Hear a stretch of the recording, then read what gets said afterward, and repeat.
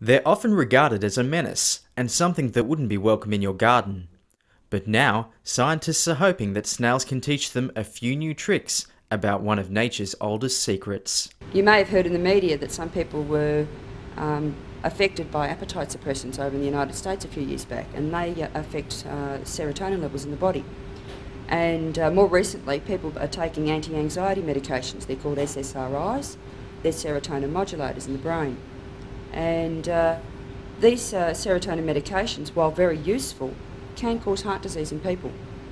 And in snails, serotonin is a compound that they use all the time to stimulate the heart.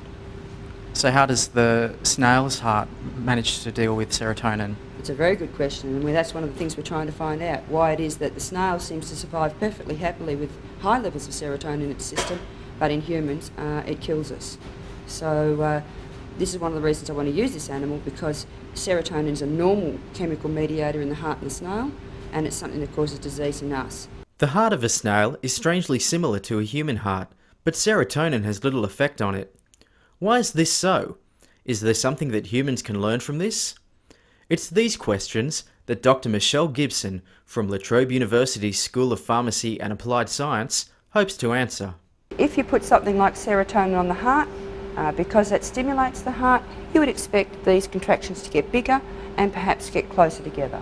And how would that affect a human heart if it would do the same thing in a human heart? It would make the heart rate go faster and it would make the contractions bigger. So you'd feel your heart pumping more quickly and more strongly, a bit like when you do exercise. So here you can see the heart is beating regularly, and nice regular amplitude, the heights are the same, and nice regular frequency. Here you can see we've added some serotonin to the heart, and now the forces are much higher. The heart rate hasn't changed, but certainly the forces got bigger. So the effects of serotonin on a snail's heart would be a good way to mimic the effects that serotonin would have on a human heart? Absolutely. You want to look at the effect of the drug on the snail heart and characterise those properties, and hopefully see the same patterns that you will see in something like a rat heart, which would mimic a mammalian heart and a human heart. They should have the same effects. You'll change heart rate and you'll change the strength of contraction.